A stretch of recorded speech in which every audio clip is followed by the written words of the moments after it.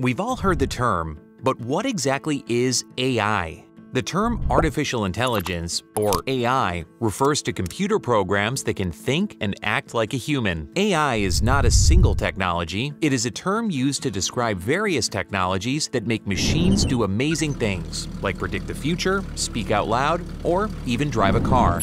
What is AI to OpenText? As the information company, OpenText is in the business of managing information, leveraging AI with machine learning to make decisions and predict the future based on that information. AI is a force multiplier for our customers on their digital journey, augmenting business processes to make them more efficient, effective, and productive.